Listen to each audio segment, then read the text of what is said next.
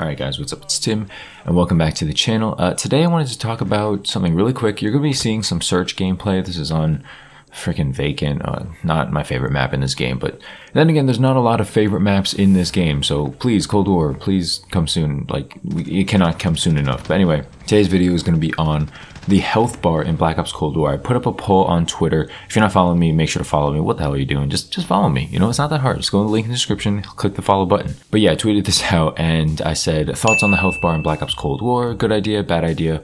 I expected a resounding yes, honestly. I got 41 votes and I'll show it now on screen.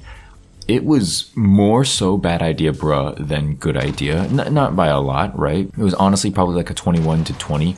But the fact that it's so divided means that, wow, I don't know what the community wants. To me, health bar helps you see people who are far away, helps you know how much more you need to put in someone. Like, I feel like it can only help, right? Like, how does this hurt you? You know what I mean? Like, so honestly, if you voted for me, if you voted on Twitter, let me know which one you voted for. Let me know why. And I'm really curious because in my opinion, I only see positives for having the health bar in Cold War. I'm talking about multiplayer here. As far as Warzone goes, I don't think that should be in it. I don't think that's necessary, especially because you can heal your health super fast in Warzone and stuff. That's not necessary. And I think that's, I don't know, it's just not worth it, right? You don't really need it. But I don't understand the negative. I'm really trying to think, like, maybe it can obstruct your view here and there, like if you're looking from like far distances, like you see sometimes in this gameplay, like, you know, I don't know, maybe it's just too much to look at. Maybe if you can't see your teammates and you can only see your enemies' health bars, maybe that would work. But like personally, like I said, it only helps you see people and it only gives you more information. And as we know with Call of Duty, especially in Modern Warfare, more information means more movement, right? You take away the minimap in this game, nobody moves.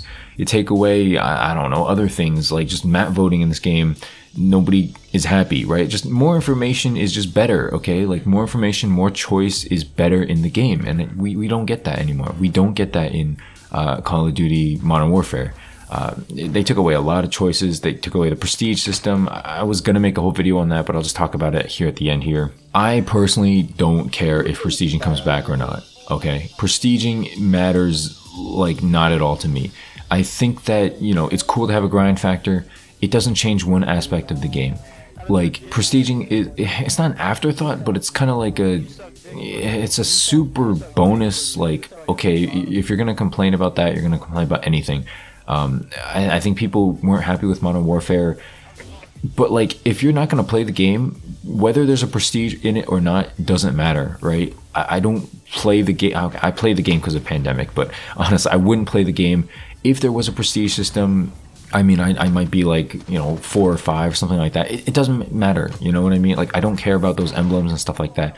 I want rewards. If you're going to have a prestige system, have actual rewards. Give us, it used to be custom classes, but I guess give us like, I don't know, maybe a new gun, maybe a new variant or something, maybe a kill streak customization option or something like that. Like, give us something cool for the reward of prestiging, because there was no actual cool things happening when you prestige back in like older CODs. I never really cared. I only cared in the ones where you got more custom classes for prestiging, because that actually, guess what? That actually changes my my experience, right? I can actually play more. I can actually use more variety.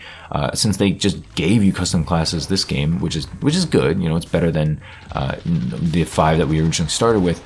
I don't know, there's no incentive. There's no incentive for prestige. Not that there is a prestige in here anyway. I think people are sick of the level 155 nonsense. And it is nonsense, because after a while you can't tell who's good, who's bad. It's just, oh, you played the whole season, so did I. Cool. Like, I don't know. The seasonal ranking's stupid, but that doesn't necessarily mean I love the prestige system, if that makes sense.